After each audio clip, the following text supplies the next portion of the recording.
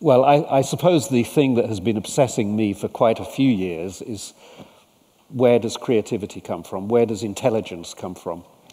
And I'm more and more convinced it comes out of communities rather than, as we tend to think, out of individuals. It comes out of a whole sort of quagmire, a whole ecology of thinking and doing. Some of it looks like intellectual work, some of it doesn't, but it's what produces new ideas. So I often say now that new ideas are usually articulated by one person, but they're nearly always generated by a lot of people. And we tend to reward that one person at the expense of the other people. I've been a beneficiary of that reward system, but I'm more and more suspicious of it. And do you think that the interaction of the individual with groups of people is the crucial part there? I'm thinking about the band, the way a rock band works, the world that you work in. What is that interaction? Well, it's very interesting. I often use the word chemistry, which is a word everybody uses, but I mean it in a very literal sense. If you take iron, 100% iron, you have iron, there's something that's brittle, heavy, and so on. If you add 4% of carbon to it, you get something called steel, and that's a quite different material. And very often the chemistry of bands is like that there's one person who makes a lot of noise and seems to be the leader. And there's very often one other person who doesn't make very much noise, but actually is equally indispensable. And I find that's true in all sorts of social situations as well. One of the things that came to interest me was those creative situations called salons, which very much were part of the late 19th century and the early 20th century.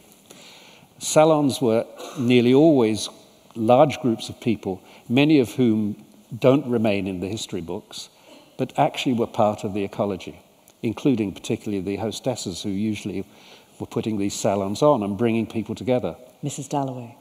Yes, yeah. Yanis, come on. The individual and ideas and creativity and solutions. Listening to Brian, by the way, when we are on our own, we usually have the same kind of conversation.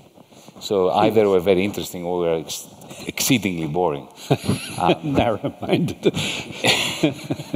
We do. This is the kind of thing we're talking about, you know. Yeah. Why do people make art? This is something that, you know, we've spent hours talking about. Regarding the individual, allow me to come to the subject from my own trauma of being an economist. Because anybody who has had the tough luck of having studied economics, even very little economics, you will recall that the first page of the introductory textbook defines the rational person, Homo economicus. It's always a he, because only a male could be so deprived and depraved. So the individual is defined in economics as a bundle of preferences, seeking satisfaction, given constraints.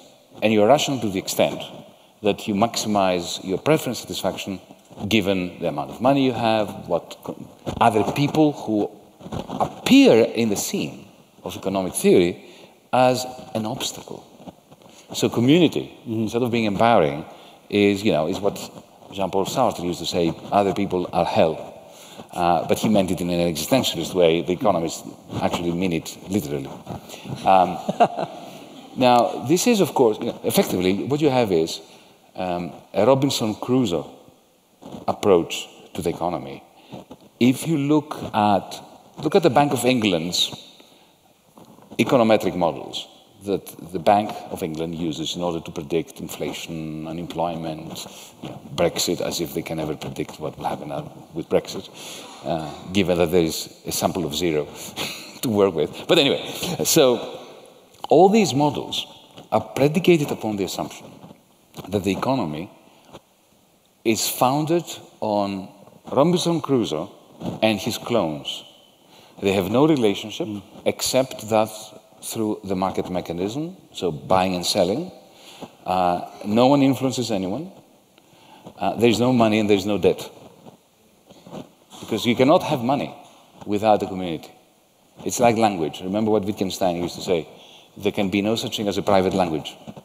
Language is something we create together. You know, if you're a single person on a planet and you've grown up on your own, there's no way you can have a language unless somebody taught it to you.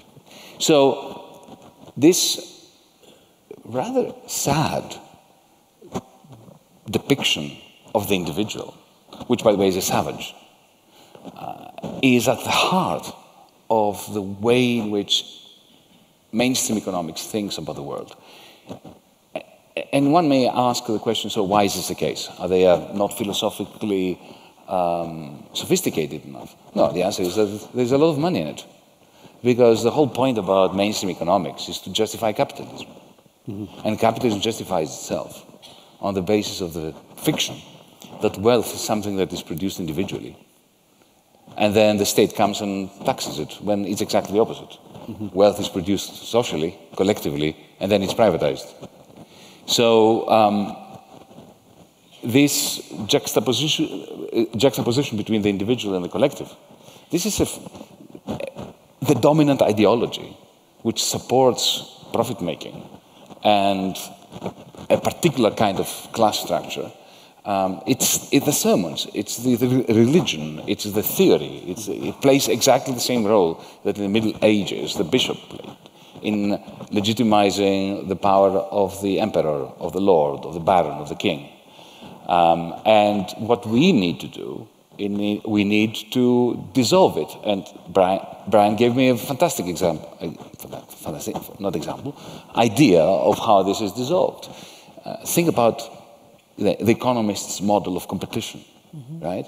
It's a bit like a kind of Olympic sport where my victory is your loss. But a far more interesting model of what happens in the world is the band, where you've got highly individualistic people usually on the stage. But what's going on is, while at the same time each one of them trying to prove to the audience and to each other and to themselves that they're the best of the lot, unless there is the chemistry, unless there is the synergy, each one of them just creates noise.